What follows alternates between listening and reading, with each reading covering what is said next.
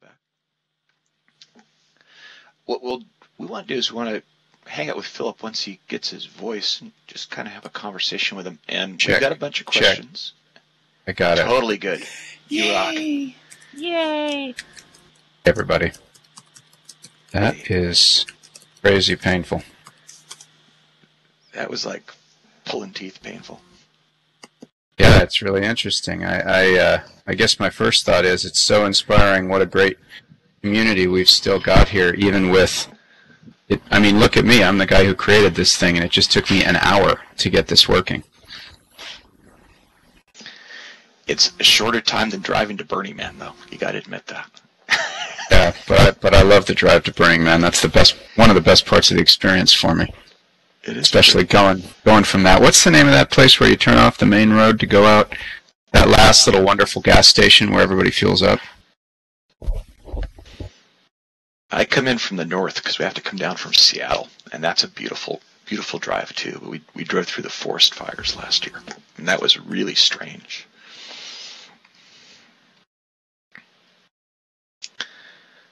It's hey, thanks for coming and thanks for working on that. I really appreciate the effort to get this thing working, though, and the sim crashing and such. But I guess the sim's looking pretty stable right now.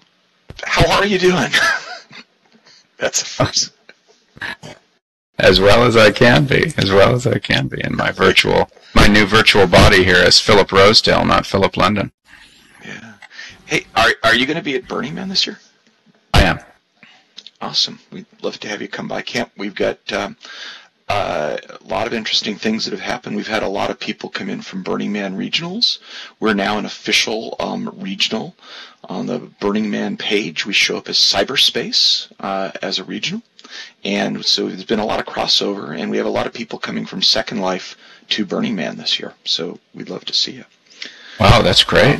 Very cool. Yeah, it is cool. So I'm gonna, because you have 15 minutes, I wanted to kind of jump over a bunch of questions. But we wanted to just ask you a little bit about changes in virtual worlds and what's going on. It's funny, today on Pulse there was an article about a 1994 interview with Steve Jobs, and he was quoted as saying, my work's going to be obsolete by 2005. And that's kind of the nature of us as technologists, is we develop things and kind of eat our young. And we wanted to find out what you've been up to lately. And can you tell us anything about this high fidelity stuff? Well, not a whole lot, but I do. I mean, we are hard at work on a bunch of completely ground up, brand new ideas for how to build a virtual world. I do think things have changed a lot. If you say Steve said his work was going to be obsolete by 2005, I mean, I think that is very much the nature of technology nowadays. We get 5 years between something that makes a lot of sense and something that's kind of hopelessly obsolete. I think Second Life has actually fared really well in that regard. We launched Second Life in 2003. I mean, wow. And think about that. And there've been a million. There've been a lot of people online in Second Life every moment of every day. 6 or 7, 8 years now. So pretty amazing. Yeah, getting a 10-year run is amazing for any type of platform or software product like that. It's so rare. It's just so much fun to think about how to make this all better. I mean, like I say, the logging into a sim that can't handle more than 100 people, right? Like any sim. I mean, there's no virtual world technology on Earth right now that would let a general experience like this be experienced by more than 100 people. That's one of the things that we're working on. Is how about if I could make it 10,000 people? How about that? Or 100,000. You were interviewed and talked a little bit about kind of a SETI-like computing, collective computing solution. That sounds pretty Burning Man radically collaborative to me. It sure does. Which is very much where my heart is. But there's a practical challenge. Well, so here's the thing: how many people are logged into Second Life right now? Everybody, about 100,000, right? So, yeah. There's somewhere between 70 and 100,000 people logged in. I'm sure somebody out here has the exact number. But if if everybody, so the question is, how many of those people have an extra machine, in their den, in their office, that is idle? Everybody, right? In fact, I'd say the average for everybody is, probably 1.8 or something like that. There we go, yeah, 4. So here's the thing. The other fact is, how much do we all use Second Life every day? I'll tell you the answer. It's about an hour, right? I mean, I'm sure everybody knows the number, but it's about an hour. So what that means is that if you've got an extra, computer lying around and you use something like, you use Second Life an hour a day, if you wanted to throw that computer into a pool, for some reason, and you wanted to use that to simulate the virtual world, well, what that means is that we'd have a ton of computers available to create the virtual world, maybe 1 million. There's about 1 million people, for example, today that, over, say, a month's time are logging into Second Life. So that's pretty cool, because the number of, if you use those computers on a server network, like Amazon's EC2 or something like that, 1 million computers, 1 million servers is very expensive. To pull 1 million machines into service is expensive. But of course, like you said, why don't you just collaborate? Why don't we get everybody to share their computers, right? So yeah, this is one of the things that we're working on trying to do. It's kind of like what I think Rowe called it, crowdsourced computing power. Kind of a funny term. So with all that, yeah. where virtual world's going to be like in 5 years or 10 years? I mean, what we're talking augmented reality or something like that. Where mobile computing's coming up. What's going to happen? Well, let's talk about mobile computing for a second. I think what's important about mobile computing actually isn't, the ability to connect to the internet while you're on a bus. I think that's wonderful, or connect to it through a very small device. What's interesting to us, and you guys have probably seen some of our little videos and stuff about what we've been doing.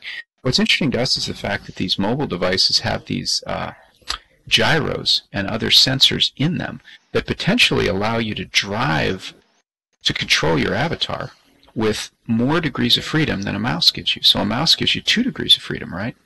But there are 3 degrees of freedom in gyros, and there are more than that in the other sensors that are easy to deploy in a mobile device. So that's something that we are thinking about a lot right now. And personally, looking back on these last 10 years of Second Life, I think that the mouse, the sort of slavery of the mouse, has been a tremendous kind of unbreachable challenge, that you can only do so much. It takes tremendous training to move and manipulate objects, walk around, fly around in a virtual world using only a mouse and a keyboard, which is what we've all pretty much, right? We've pretty much all been stuck with.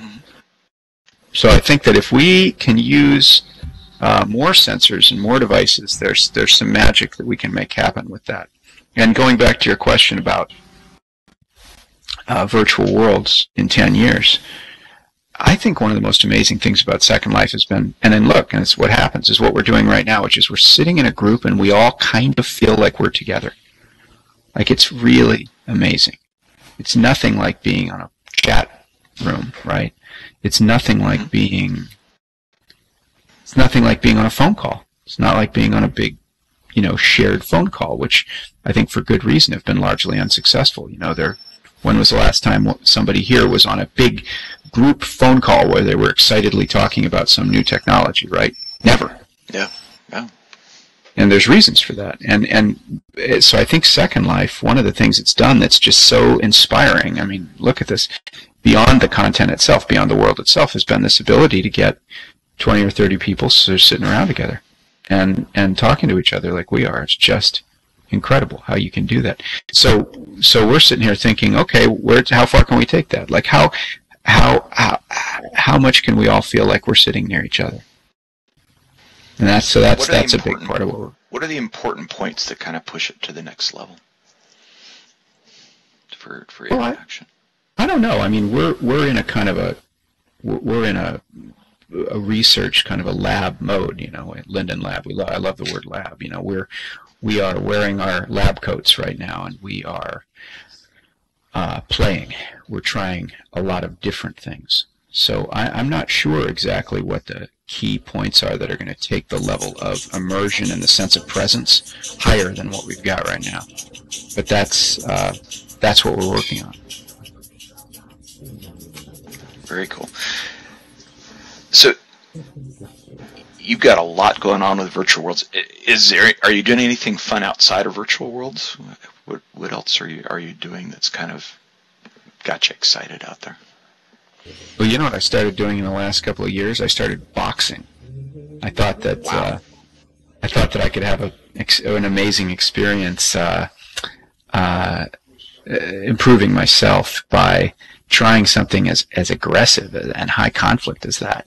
For me at least, that was an experience I had never had, and it's been great. I think it's made me a better person to have a little bit of that experience.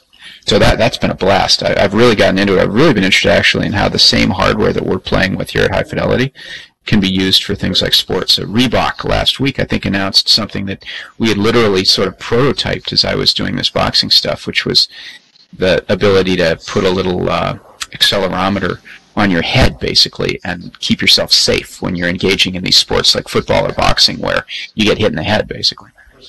Wow.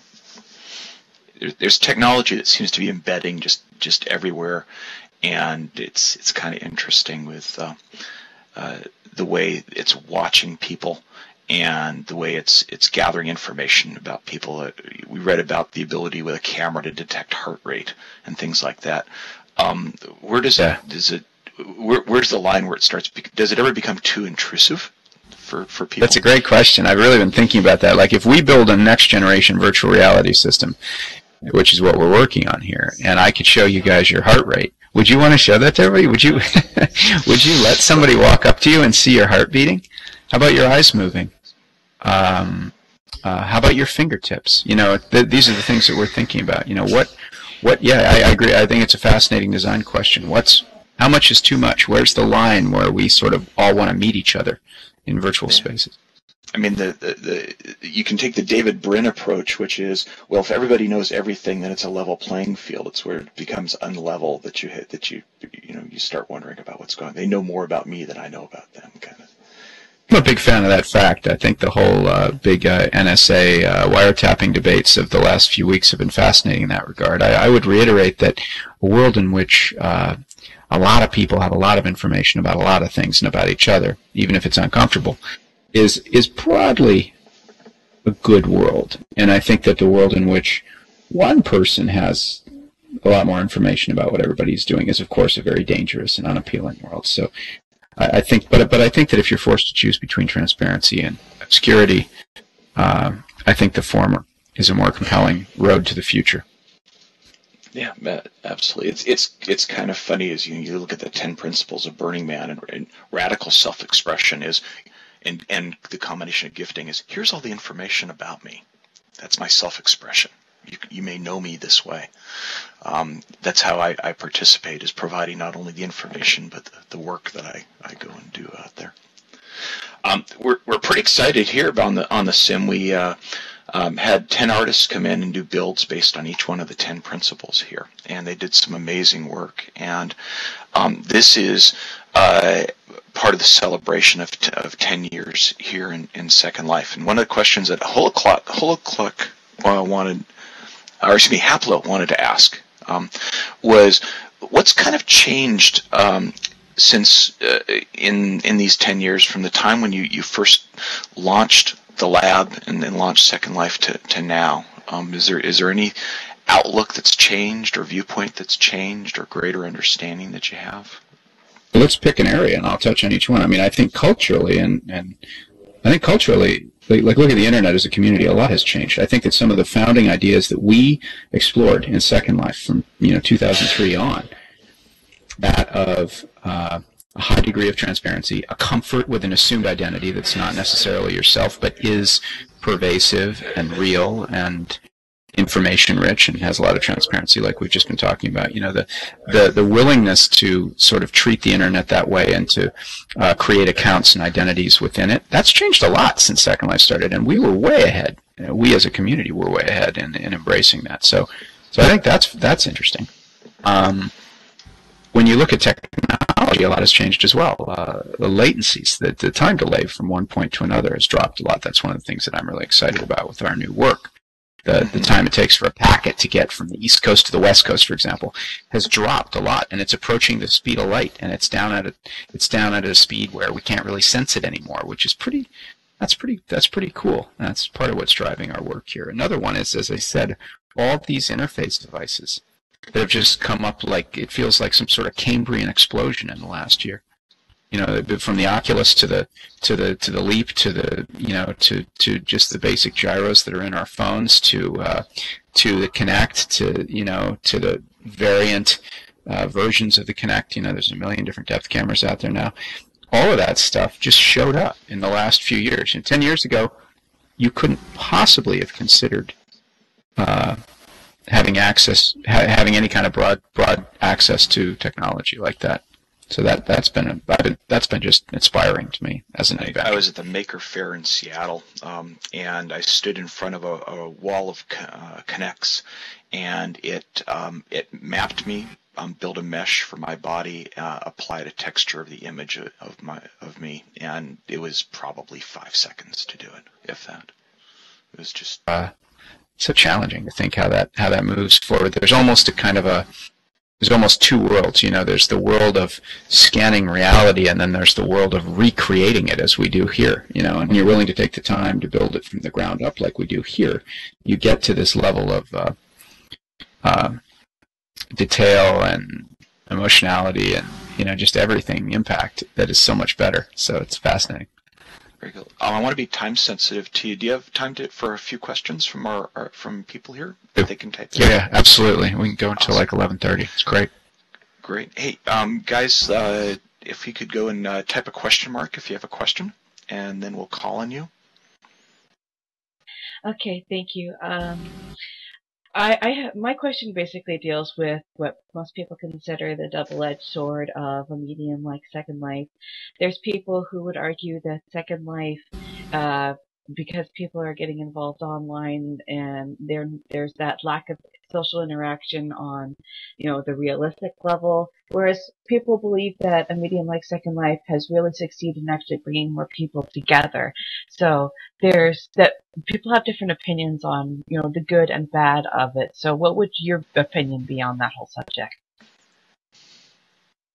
think it's an easy answer, although it's a good debate. But I think the debate is over. I mean, over the last few years, I think what we've seen, not just in Second Life, but in other spaces, is that even if you don't have a tremendous amount of real-time bandwidth between you, you know, even if you're typing in text, the slow process of learning about each other still happens. So for myself, I've met many people who met in Second Life and got married or started dating or whatever, and I've been there with them in the real world. Not necessarily when they've met, but I've gotten a chance to, you know, meet them face to face afterwards, or meet one of them and talk about the experience. And I've honestly never seen a case where I felt that people that had met in the virtual world were any less aware of each other, or, you know, knowing what they were getting into, or connected in the real world than normal people that met in the real world. So I think it's a worthy debate, but the empirical evidence at this point is overwhelmingly in favor of the fact that if you take the time to get to know each other in Second Life, it's real, you know, you really are learning about each other, and when you walk up to each other in real life, you really do know each other. Now, I think there's a certain magic to how that happens that nobody really understands. Yeah, Arabella just said, think pen friends. I think that's exactly right. Like, it just takes a lot longer. It's like pushing, you know, yourself through a tiny little drinking straw. You can do it. You can squeeze yourself through it. It's just going to take a while. So one of the things I'm excited about is just how can we speed that up? How can we speed that up? How can we open the channel up wider so that, you know, you can become, you know, come to understand someone faster. But I think that there's no question but that virtual worlds bring people together in a good way. There's just no question. I am as inspired to work on this. I'm as inspired to work on this today as I was when I was, you know, 24 and just thinking about the possibilities. So there's no question. I just want to see virtual worlds get bigger and have more and more impact, which is why I'm working on high fidelity. Awesome. Ice Guy just wrote, here we potential conflict between individual transparency and the ability to identify with an alternate image of oneself. No, I actually don't. I think that's a good question. So the question there is there a conflict between being transparent and then not being yourself online? I think what's emerging is that your online identity, your stable online identity, that is to say, MC, the name that you have in the virtual world, becomes such a rich carrier of data and such a source of responsibility and seriousness that it serves as a reasonable proxy for the human body and form. I don't think we need to be transparent about who we are in the real world to have the benefits of the virtual world work. That said, I think that we're still in the early days of this. So, for example, I need an easy way to walk up to somebody and privately say to them, hey, well, by the way, like for you guys right now, how do you know I'm really Philip Rosedale? You can ask yourself. You'll note that my avatar is a different avatar name because I changed that because I'm, officially working on high fidelity now and no longer officially a part of Linden Lab. And so, as is the way we do it at Linden Lab, I now have my real name back. But how do you know I'm really Philip Rosedale? So one of the things we need in virtual worlds is an ability for me to perhaps privately slip you something, hand you something, virtually, that proves who I am.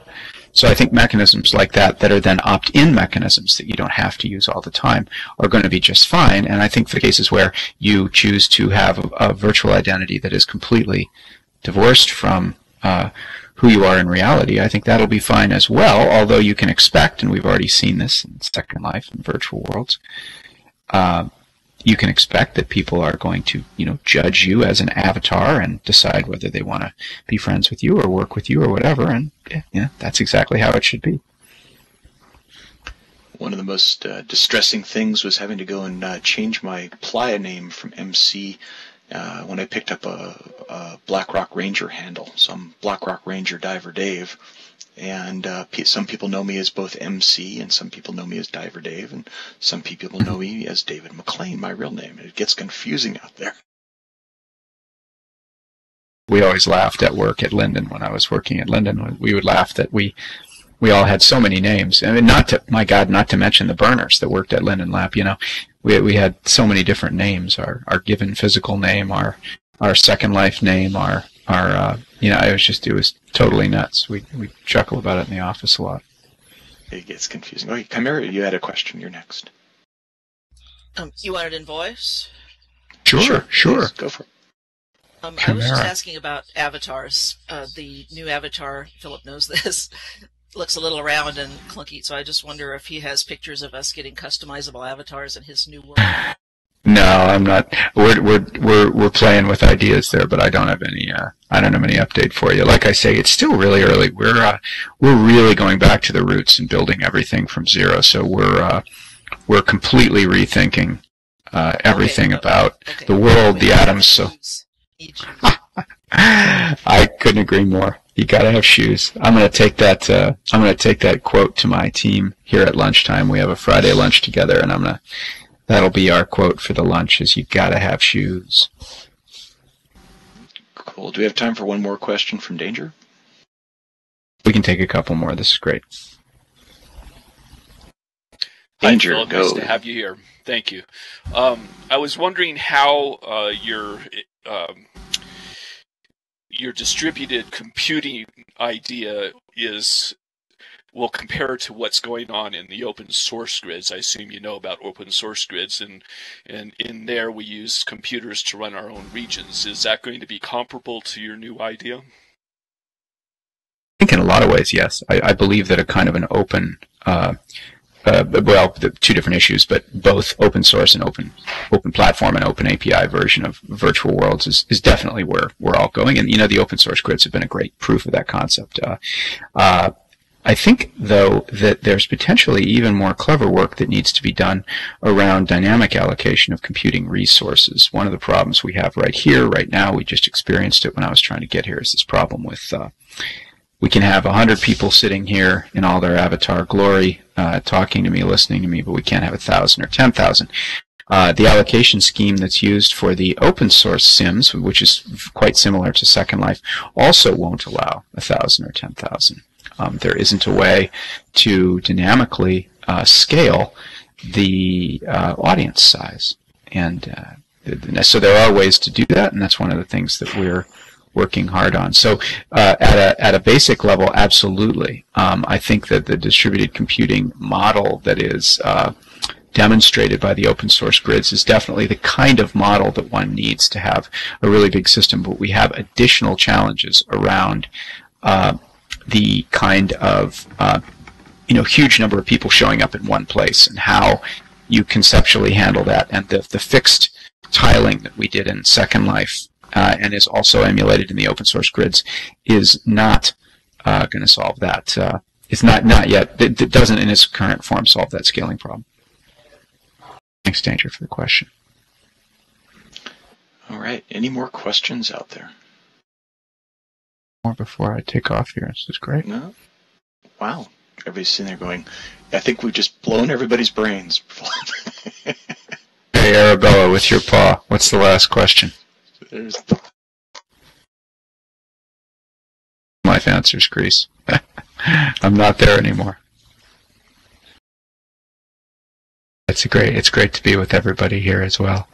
We're waiting for Arabella's last question. There you go. 2023. You know what? What do you see yourself doing in 2023? I can say with confidence that I don't know. 10 years from now, the way things are going, the way technology is evolving right now, and I think that I think 10 years ago people were saying, oh my gosh, we're going to continue to have this geometric acceleration in technology. We're going to see things that we never could imagine, even as exciting as things were 10 years ago. I think that is absolutely 100% true. And if you carry that continued growth out and you look at how much is happening today in technology, I think the exciting thing about 2023 is I don't have any idea what things are going to look like. I do think that I'll be working on virtual worlds and virtual communication. I think that is a big problem that will continue to absorb my time and lots of other people's time for quite some time. I don't think that we will be in some... I don't think that we will necessarily, even in 10 years, have the perfect immersive virtual world experience that is sort of from a technical standpoint finished. And so if that's true, I bet you that I will still be working on it if I'm around. And I think and hope I will be. So that's a great final question. So I mean, in short, I plan to keep working on this stuff just on and on and on.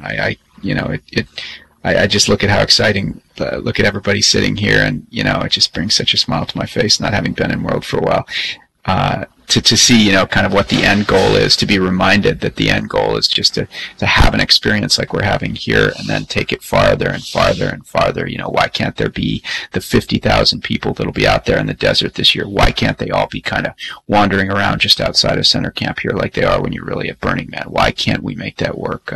Why can't I go walk up to one of these exhibits out here and wander up to somebody and look them in the face and feel like I'm standing right there? Why can't I do that? I think we can. So I'm just so excited to see what that's going to look like. And, just like I was with Second Life, to be there on day one and, day 1,000 and have a feel for it.